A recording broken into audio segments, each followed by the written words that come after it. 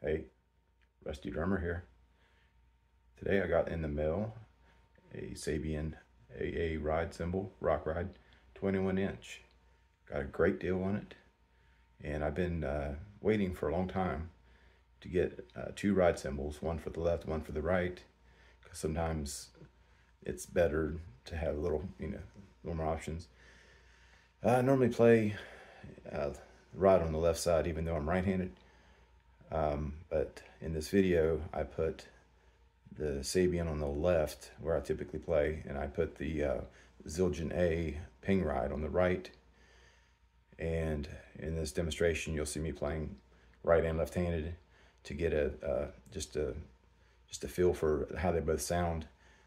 And just leave a comment, and whichever one that you guys think sounds better, I'll probably keep on the left side, since that's the one I primarily use.